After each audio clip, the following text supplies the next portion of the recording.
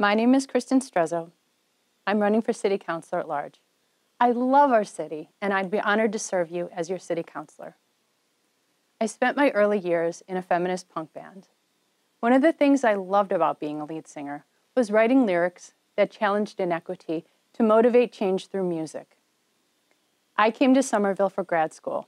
I'm the mom of 2 young kids.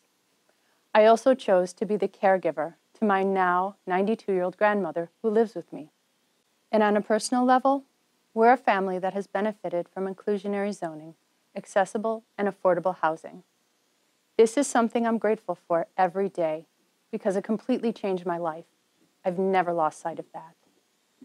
So while I had to step back from my career to advocate for the needs of my family and care for my grandmother, I never lost the connection with my community. And I have found ways to give back to a city that has given me so much. I have volunteered in many ways to fix up our city, connect our city, serve our city. I became the co-chair of the Somerville Commission for Women. I testified in support of the 1% transfer fee twice at the State House because I want us to thrive. Our city is a place where you can truly be yourself. There's a place for everyone here. We have unique small businesses. We have people living here from all over the world. We have a thriving artist and creative community. We have so many assets. But so many of us are being priced out. I worry that we're going to lose that diversity as this happens. We could become a place where only one kind of person can afford to live here. If that happens, we lose a piece of ourselves.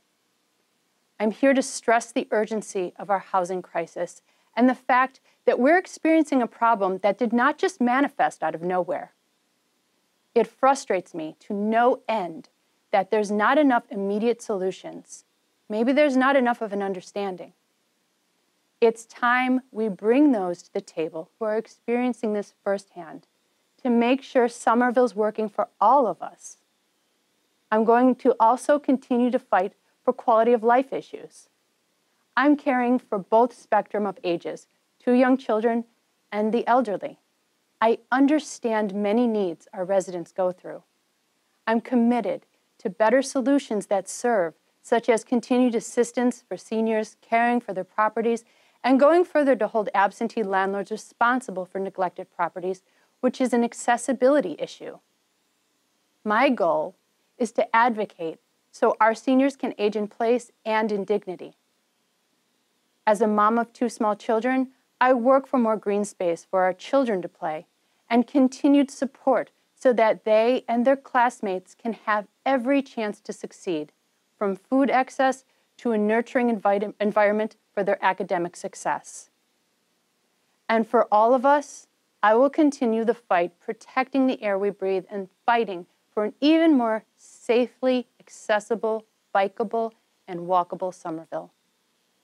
We need city councilors with that lived experience, caring for residents of all sizes and ages, so we can thrive alongside each other in Somerville. Because I get it. I'm here to serve. I'm here to fight for you.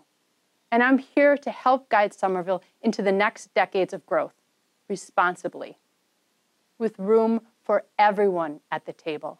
That's why I'm running for City Council, back at that mic, calling out inequity. I would be honored to have one of your 4 votes in the November 2019 general election. Thank you.